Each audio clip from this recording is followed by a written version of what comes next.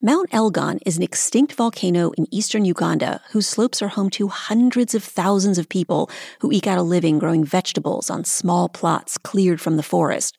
But as they've cut down ever more trees, and as climate change has made annual rains ever more intense, the mountain has become increasingly prone to mudslides.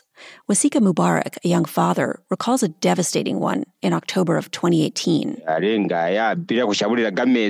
saw a great wave of water rushing down the mountain, he says, in the local language, Lumasaba. It was picking up giant boulders, swallowing houses. Mubarak says he ran home screaming to his wife, who was cooking in the kitchen with their two little boys, aged 6 and 5. She grabbed the oldest and raced outside. Before she or Mubarak could go back for the youngest, the water surged past them, blocking the way. It took us 2 hours to reach my son, says Mubarak. He'd been hit with a rock and was bleeding from the head. But the boy recovered, and for Mubarak, what happened in the years that followed has felt almost as scary.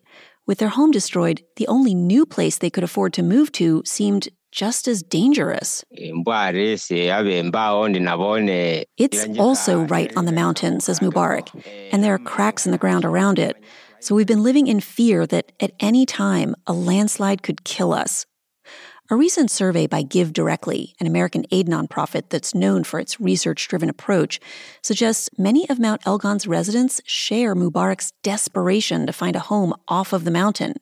And GiveDirectly's global research director, Miriam Lakaroketa, who's based in Uganda, notes that after a mudslide in 2010, Uganda's government tried to solve the problem by buying land in another region and resettling thousands of Mount Elgon's residents there. Looks like a really great idea. Let's move these people to this place that is not yet overpopulated, give them larger pieces of land than they have currently. But Lakaroketa says before long, many people returned to Mount Elgon. The government was slow to build the new housing, but also the new land was hundreds of miles east. The fact is that people did not want to move to those places. With a different language, different traditions, no connections. Most significantly, says Lakaroketa, the effort was plagued by a problem that's also undermined other attempts to help people in Mount Elgon. It was a top-down solution. As human beings, we all want agency, the ability to make decisions based on what we believe is important for us. And I think that the big gap was going to the people and trying to understand from them, what do you want to do? One way to do that, says Lakaroketa, give people aid in the form of cash grants that they can use however they see fit. For decades, her nonprofit, GiveDirectly, has been using cash to lift people out of extreme poverty. And so, GiveDirectly has launched a study to see if this approach can also help people on Mount Elgon protect themselves from climate change. Earlier this year, they surveyed them to find out, how much money would you need to relocate to a new setup of your choice? We got an approximate figure of $1,800. Then GiveDirectly started handing out no-strings grants in exactly that amount to about 4,000 households on the mountain.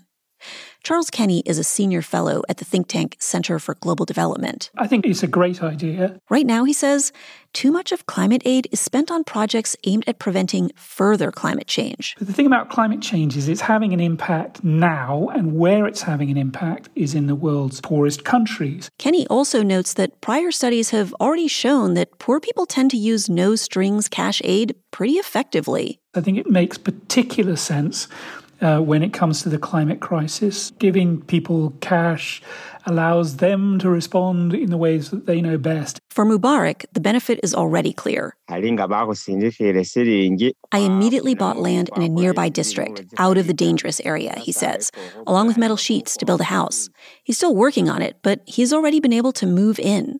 I'm finally going to save my family, he says. Then there's Jane Florence Kalenda, a 56-year-old widow with 4 kids. She